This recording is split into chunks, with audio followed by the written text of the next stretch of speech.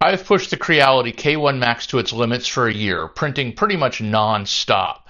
Did it survive my workload and become the high-speed powerhouse I needed? Let's find out.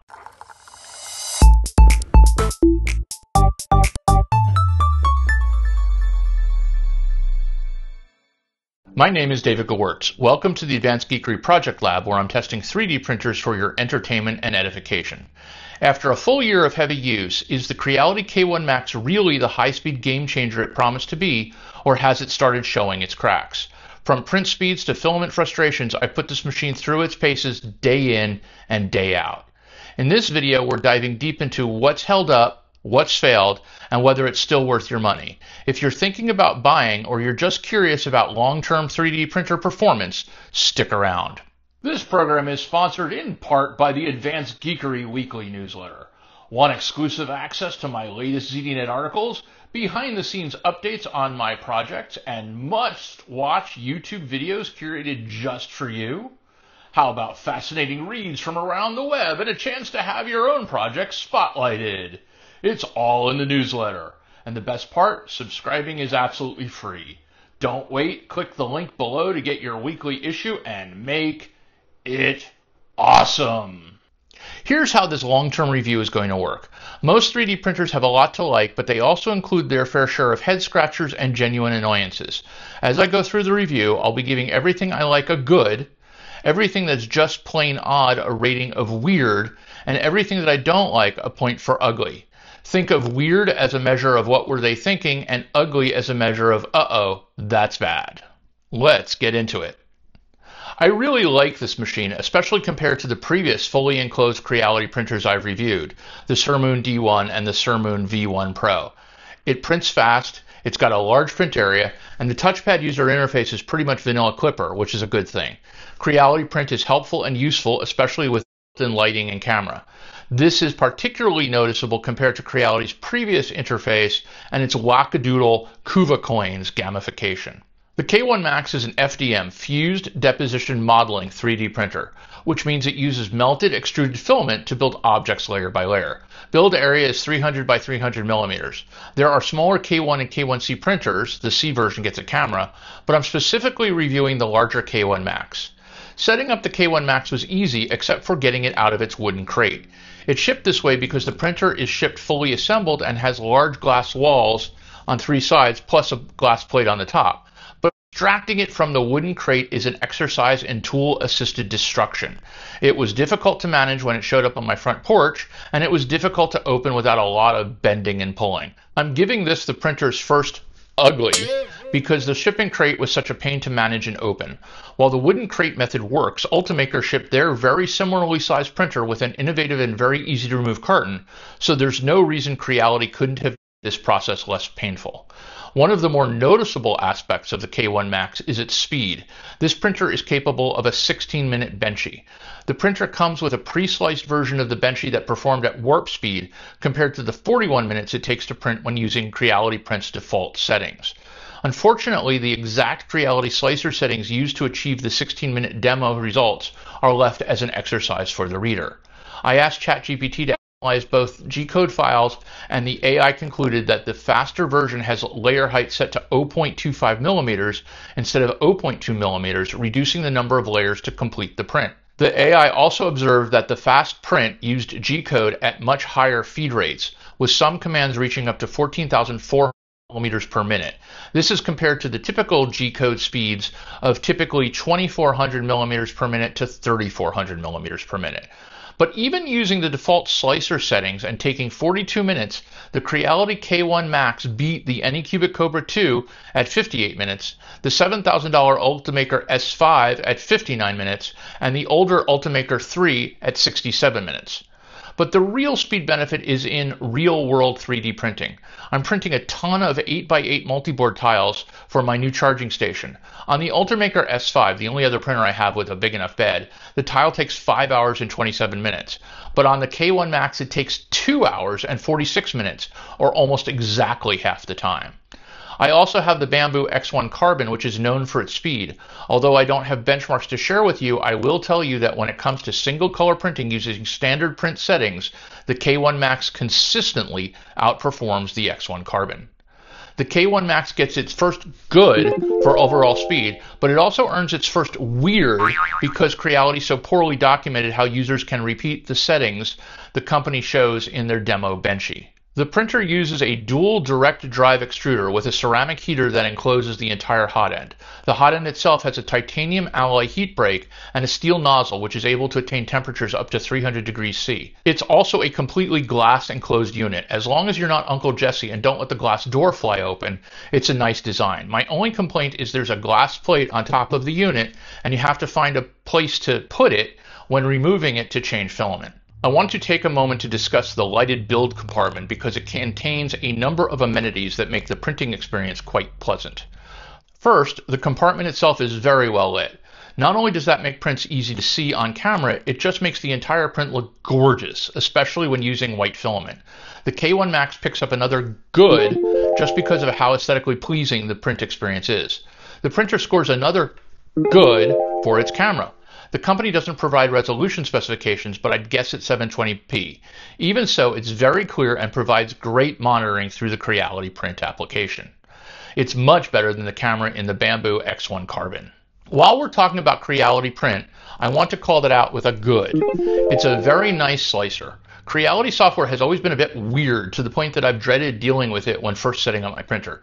Either the firmware on the printer only allowed a certain low number of prints, or the USB connection was inside the closed area of the printer, or those weird cuvicons the software was always annoying and a bit bonkers. But Creality print works. I load and slice my prints in Creality Print, I send them over Wi-Fi to the printer, watch them on the camera, and can even pull out a nice time lapse when it's all done. The software just works, and that earns it another good. Oh, and here's a quick tip. If you load a bunch of objects onto the build plate, Creality Print will sometimes give an error. In the Prepare tab, simply select All, and then choose Merge Model from the drop-down menu. It won't touch your original STLs, but it will enable the printer to properly print a full build plate. Sometimes, rarely, the camera doesn't show a current view of what's on the printer. I've had a few occasions where the camera displayed a blank build plate when that build plate in fact had something on it. Usually this happened after a long print and I found it confusing, sometimes thinking that perhaps my long print never started. Once or twice I've then resent the model to the printer only to have the camera update and show that the extruder was about to go slamming into a large piece of plastic already on the bed. Fortunately, the printer is in the room next to where I'm usually working, so a quick "oh crap, oh crap, oh crap," followed by a mad dash to the Fab Lab to turn off the printer has kept disaster from happening. But that's a bad bug, and it earns the K1 Max an ugly.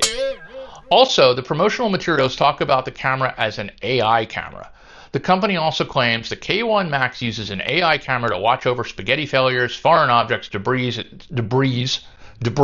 etc. It will alert you when an error occurs. Nope, no it won't. In all the time I've given this printer, and I've used it a lot, I've seen no sign whatsoever of AI anything. For making unfounded AI claims, the company gets another weird rating. I mean, it doesn't make the printer any worse, but random AI washing is just unnecessary marketing hype. That brings us to the removable build plate. First, this works great for print removal. It's flexible and provides a clean surface for prints. Some of the coating did chip off early on, but there's been no visible harm to the print. You can easily buy a replacement build plate on Amazon. Auto leveling and build plate adhesion are also flawless. Good and good.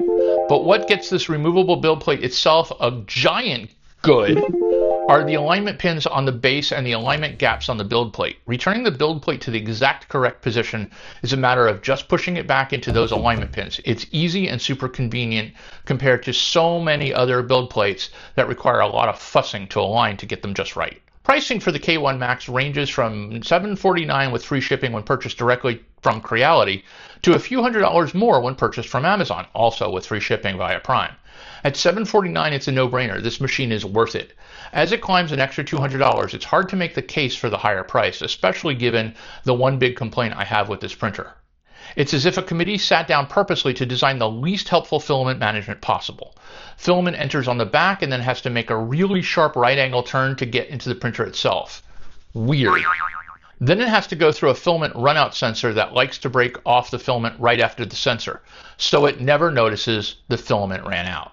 The filament goes through a Bowden tube coupling collet. That's fine, but the coupling clip is inside a slight depression, so it doesn't easily slide out. That makes every filament change a fight unless you change the filament spool well before it runs out.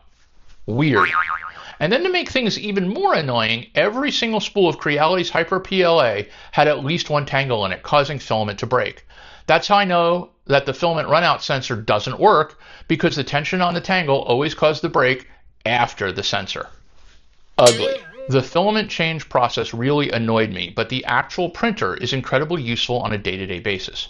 When filament runs out, I do dread the replacement process, but after a year of heavy work, this printer has otherwise been a joy to use. And with that, let's move on to some actual printing.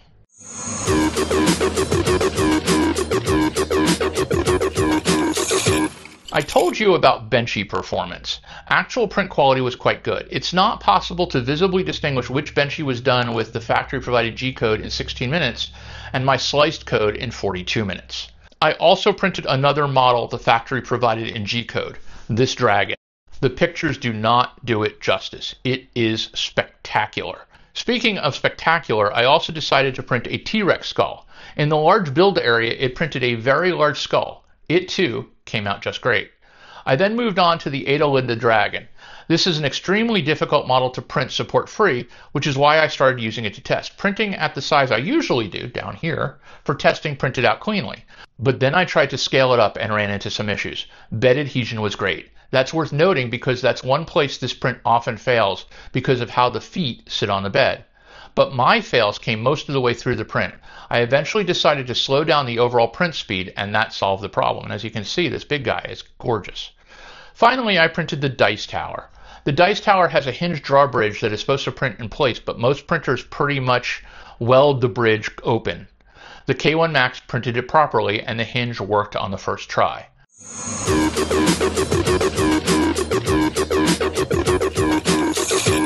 So after a year of working this machine hard, do I recommend you buy it? Yes. Yes, I do. I really like this printer. Creality Print in local mode slices and manages the print over my LAN, making the process very straightforward.